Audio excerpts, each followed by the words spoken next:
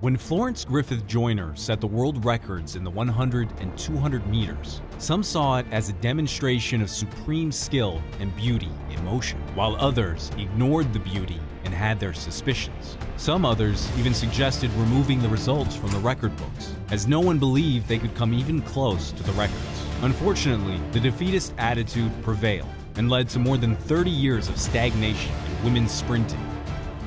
In 2021, Sha'Carri Richardson set things back in motion, reaching the level of sprint skills so high that the world records shuddered as we witnessed the birth of a supernova.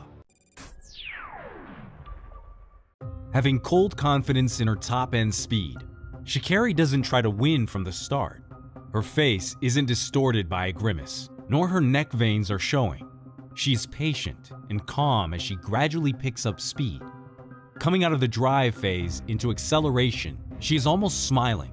That's how relaxed she is. This is a perfect example of a superior sprinting skill. While her running seems so incredibly effortless, the effort is actually huge. It is just very brief, so it's imperceptible to the eye. The ability to use her muscle power for a very short time allows Sha'Carri to save a lot of energy and stay fresh to the finish line. Therefore, she doesn't need to resist fatigue while gritting her teeth in a horrible grimace. Resisting fatigue while trying to hold speed is called speed endurance. Sha'Carri Richardson doesn't need speed endurance because her superior sprinting is more than 60% relaxation. Relaxation means rest. Rest isn't very fatiguing. That makes Sha'Carri Richardson a perfect sprinter.